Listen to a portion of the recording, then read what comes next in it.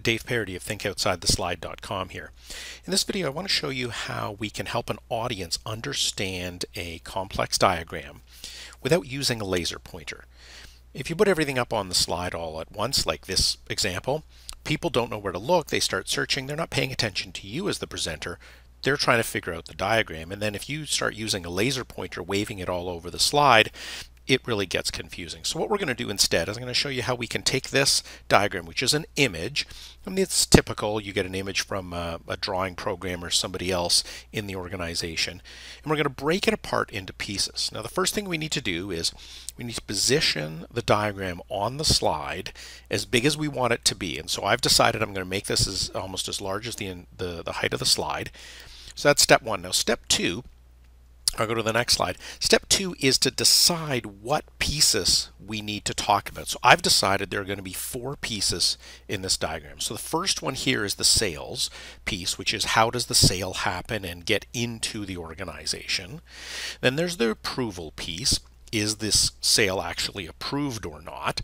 And then there are 2 possible outcomes. Outcome number 1 is the sale is approved, so we go to the filling an order stage, or the other outcome is the sale is not approved, the contract is not approved, and we cancel the order. So we need to decide on the diagram where those pieces are. So that's good to decide, but the other thing you need to do is remember this is one entire image. So we're going to break it into pieces, so we have to define those pieces to put, when we're put together, define the entire image. So what I need to do is I need to say, okay, the sales portion is going to be this larger area. The cancel order is going to be this larger area. So when I put the 4 pieces together, they constitute the entire diagram. So that's the planning part. Very important to do the planning up front before you start breaking it apart. So now that we've done our planning, let's go to breaking it apart. So on my image, I'm going to select the image, and what I'm going to do is I'm going to use the crop tool. So on the picture tools format ribbon in PowerPoint, you have the crop tool here. And when I click on it, what it does is it adds these black cropping handles to the image. This allows me to do what's known as non-destructive cropping, meaning it does not delete the parts of the image that I crop, it only just hides them. So I want my first part to be up here, so I can use my corner one. The corner one allows you to do go both horizontal and vertical, so I'm going to need it to be about there for the next part, and that's my first part. So once I've cropped it to my first part, I turn the cropping tool off. Now, the next thing is I need the second part to be exactly beside the first part where I need it to be. So what we're going to do is we're going to duplicate this portion of the image. The way we do that, very quick tip here, going to save you a lot of time, is hold the control key down, and when your cursor moves, notice that little plus sign that just showed up? So when I now drag, this is called duplicate.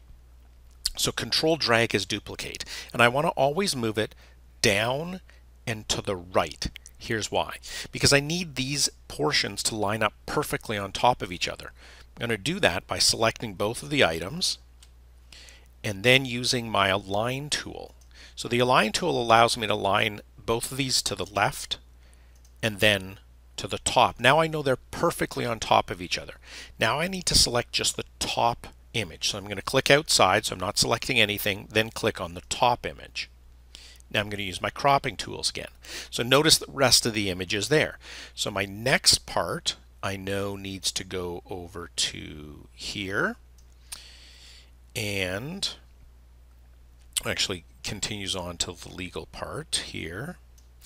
And now when I'm moving this crop tool over, how do I get it perfectly to the right side of that previous portion? Well, watch as I'm dragging this across.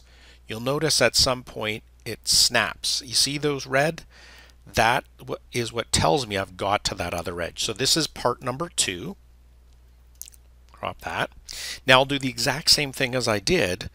The control drag to duplicate, align on top, and then I can crop again.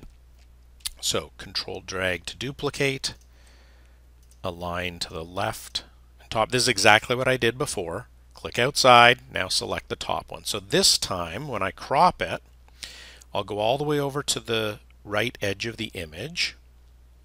This one will drag over until it snap. There we go. And now I have to go down to the bottom here because that's the bottom of the diagram. Crop that. Now, I have to do the bottom part here. So duplicating this item, the one that I just created, really won't work that well. I'll duplicate this one up here.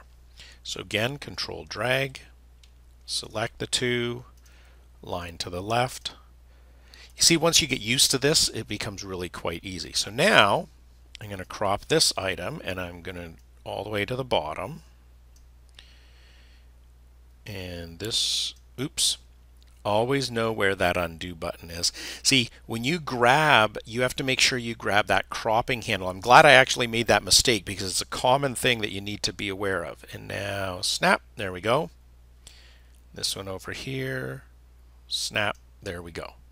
So now I have my 4 pieces, and when put together, they are the single diagram. So now I just need to add the animation to build it piece by piece, which allows me as a presenter to focus the audience only on one part at a time. So I'll select my first section, use my animations, and I'll just use the simple appear animation effect. Then my second one, the same thing, appear there. My third one, appear, and then my final one down here, appear. So now that I've added these, what I'm going to do is I'll go ahead and save file, and now I'll show you what it looks like in slideshow mode. So when I go to slideshow mode, so it starts with the blank slide. Now I can talk about a click, and it shows my first section. I can talk about the sales process, how it happens, that sort of stuff. Then click the approval process, talk about that. 2 outcomes. Outcome number 1 is it does get approved. If it does get approved, then click, it moves to fulfillment. And it's selected, here's how that happens. The other outcome, if the changes to the contract are not acceptable, click, this is what happens, and we end up canceling the order. So you can see that by breaking this image apart into pieces, using animation to build it back into a single diagram, it allows you as a presenter to explain this diagram much easier than trying to wave a laser pointer all over it.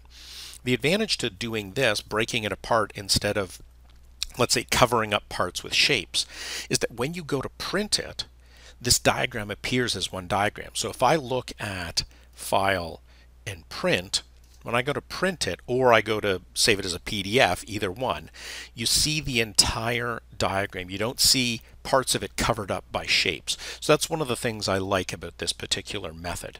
So that's how you take a complex image, break it into pieces, and build it back together so that you as the presenter have control and you can explain this diagram to your audience so they understand it.